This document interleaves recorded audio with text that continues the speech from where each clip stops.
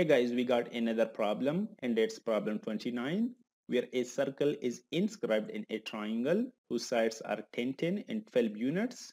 A second smaller circle is inscribed and of course tangent to the first circle and then to the equal sides of the triangle. Now we are asked to determine the radius of the smaller circle, that's the red one. Give this problem a try. When you are done, then watch the video for a solution. Alright, so in the solution, the first thing I want to draw is line AF. Now if you see line O dash D and OE are perpendicular to line AC, that means CF equals CE, and that's going to be 6 units. Since AC equals 10, that means AE equals 4. Now in triangle AFC, distance AF can be found by using the Pythagorean's theorem, which is going to be AF equals the square root of AC square.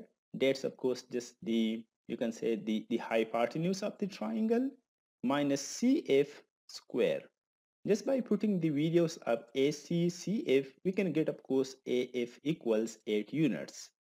Now triangle AEO and triangle AFC are just similar, which means FC by OE equals AF by AE.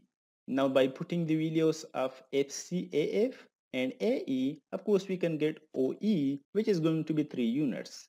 Alright, then as you can see, GF is going to be 6 units because that's just the diameter of the green circle or the big one. And then by subtracting GF from the total height of the triangle, which is AF, we can get of course AG, which is going to be 2 units. Now let's focus on the red circle. The distance from its center, which is O dash A, needs to be 2 minus the radius of the red circle. And then if you see, O dash D and OE are parallel, which means triangle ADO dash is similar to the triangle AEO. And that's gonna give us of course O dash D by O dash A equals OE by OA.